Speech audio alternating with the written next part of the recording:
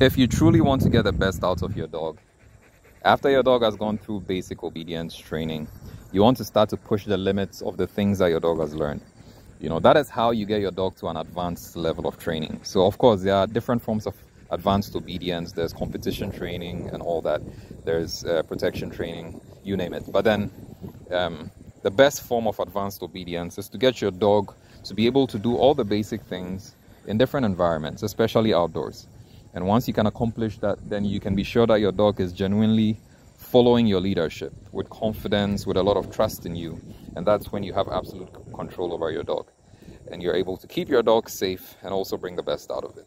So here's Lemon. I'm just going to practice a simple stay with her outdoors. And we're taking a walk, but I just want to test her, see how well she'll do. Lemon, sit. Yes, good sit. So I'm just going to leave her here and walk away. I expect her to stay put. I expect her to stay put.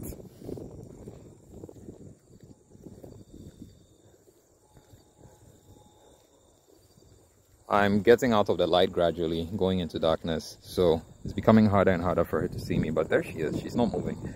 Very impressive. So I'm going to reward her by freeing her now. Free! Look at that. Excellent. Good girl, Lemon. Very good. There you have it. So that's a very good example of something you can do.